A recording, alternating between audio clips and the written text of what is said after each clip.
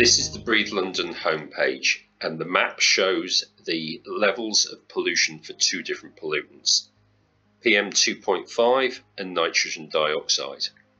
These pollutants are measured because they are associated with poor health and are known to contribute to illness and death in the long term. The Daily Air Quality Index, as used in the UK, can be seen from the number and the colour of each dot on the map.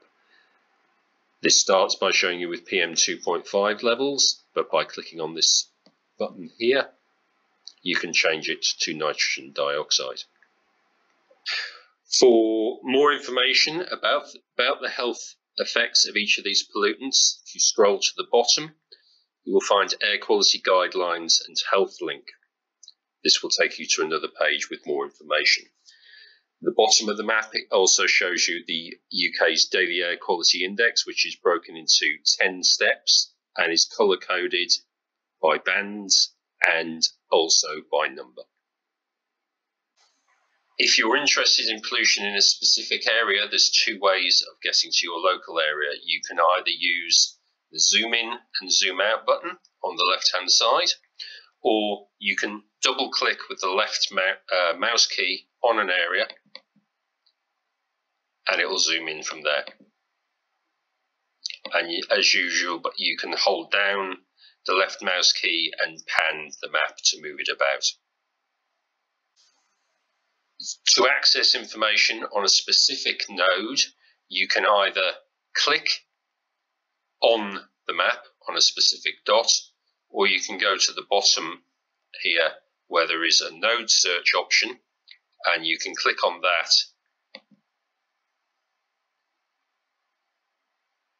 and then type in a name or part of a name here to start searching for options. As well as the name or the type of location, such as a hospital or a school, you can also type an area into this search to return ones within specific boroughs or specific areas. So, for example, here in Havering, we can see the nodes that are in the area and are currently being deployed. From there, if you click on the name of the node, it will take you to its own specific subpage, which has information about where the node is, why it's been positioned there, a photograph of it in its environment, and lower down a map showing you exactly where the node is located. And then below that, we have time series data. This is data over a specific period, and you can adjust this by clicking on the date and, for example, changing this instead of from the 8th to the 15th, because it starts with a default of a week, we can take it back and do it from the 3rd. So you click on the start date, and then you can just drag with the left mouse key to the end date, release it, and it redraws the time series for you. It shows PM 2.5 and then below it nitrogen dioxide. At the bottom of the graph, we have some toggle switches here, which enable you to display the UK annual objective, the WHO annual guideline, and the WHO daily guideline. I'll just turn on the UK annual objective for now. It is important to remember the time periods for these. So this dotted line is the threshold for the whole year. So you may see short-term peaks above this line, but this does not mean that this particular threshold has been exceeded. In the top right of each of the graphs, you will see these three lines. If you click on this with the left mouse key, it opens up another menu, which enables you to download this graph image as 4 different types: PNG, JPEG, PDF, or an SVG. It also enables you to download the underlying data This can be downloaded as a CSV, comma separated variable, or as an Excel file. There is also the option, if you just want to look at the data but not download it, to view it as a table rather than as a graph. Now, if you're looking to use the data from the Breed London website as part of an automated package, right at the bottom, you'll see a section for developers, and if you click on that, new page opens, and here you will find information about our API. You need to register to use it, sign up there, and then at the bottom there is a guide which tells you the various elements of the API that you can use for getting the information on the sensors and the data from the sensors. Now we'll look at how pollution behaves. It's important to remember that pollution is nearly always made up of a number of sources. Sometimes these sources are local, sometimes they're regional, and sometimes they're international. So I'm going to look at Spring Farm Park in Havering. This is a site located at the edge of a sports and recreation ground and is away from major local road sources. I'm going to look at PM 2.5 because this is more influenced by these non-local sources I mentioned. And the period I'm going to look at is the 20th of August 2023 through to the 12th of September 2023. You can think of pollution as being a bit like a layered birthday cake. We can have the bottom layer, which is pollution that's coming in from international sources, a mid layer, which is pollution from regional sources, say the whole of the southeast, another layer which is the urban area, the whole of London, and then on top of that we have candles which represent the individual local point sources. Now, if you look at the graph, on the left-hand side, you can see there is very little change in the levels, and those levels are all fairly low. This represents a clean airflow coming into the area, basically. So it doesn't change much, and it's not bringing much pollution with it. On the right-hand side, by contrast, you can see not only that the pollution is going up on a regular daily basis, but the actual bottom, the baseline, is gradually increasing. This is indicative of an influx of polluted air. So that bottom layer coming in from international sources is gradually bringing in pollution, and the local sources on top of that and the regional sources are adding onto it. So we have a gradually increasing baseline with peaks on top of it.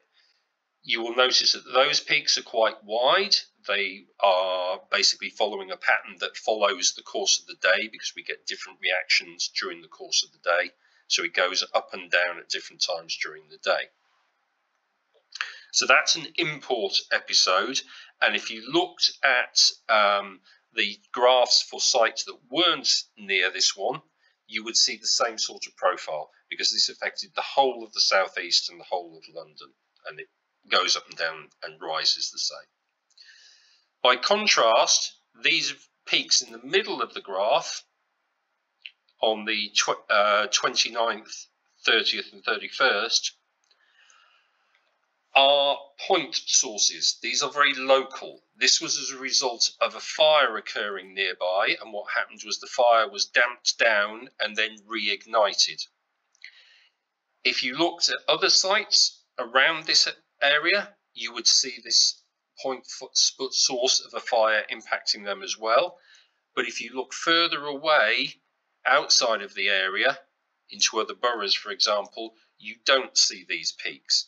This is how to tell if it's a local source. And also you can see that the profile of it is markedly different. Whilst all fires and all local sources are slightly different, it's quite common to see this, that a local source will rise quickly and then drop quickly again. Those spikes represent the candles on the cake. You can see that there's not much coming from the general layer. The bottom stays about the same level. It doesn't rise, but we get a very distinct candle-like peak. The previous example where we examined particulate matter was at a background site. We're now going to look at a roadside site and look at nitrogen dioxide, which is one of the primary pollutants that we get as a result, especially of traffic emissions. We're going to look at Marylebone Road, which is one of the big monitoring sites that also has a Breed London node, and it's one of the busiest roads in London. The period that I'm going to look at is back in December 2022 because it shows two very important distinctions in terms of how pollution behaves. So once again, we can see where the site is, what the current pollution level is. I've pre-selected the period I want to look at up here, as we showed before, and now we're looking at nitrogen dioxide. So road traffic generally follows the pattern of in London especially, of a morning and evening peak. And we can see this here on the 6th of December. You'll notice that the pop-up has the date on it, it has the time on it, and it has the pollutant level at that time. So we can see a peak at 8 o'clock. The morning rush hour drops off a bit, the pollution levels drop. And then the afternoon rush hour kicks in, starting here quite early at Marylebone Road, as it always does, which is about 3 o'clock. Much more of a gradual drop off during the evening, and then overnight, due to a combination of weather and traffic levels, the pollution drops down there. So that's a fairly normal day with no particular pollution build-up. What then happened was we had very cold, still conditions start. So the next day, we get the morning rise of the pollution, 8 o'clock, 9 o'clock. But this time, due to the change in the weather, the pollution that's been emitted doesn't clear as well as it did the previous day, and it starts to build up. So whereas we would have, on the previous day, we saw a dip, it levels off, and then we get the rise again from the evening pollution to take it up into the evening, and then that again doesn't clear overnight in the same way. This is what causes local pollution episodes, when the pollution doesn't clear and builds up locally. So this is as a result of the local emissions, and it's causing a problem locally. Whereas for the PM 2.5, we can have a combination of it being imported pollution or local emissions. Nitrogen dioxide is much more driven by the local emissions. We hope this brief guide to finding information on the Breed London webpage has been useful, but it hasn't covered all things that are on there. There are options on this top bar for other areas, and if you scroll all the way to the bottom,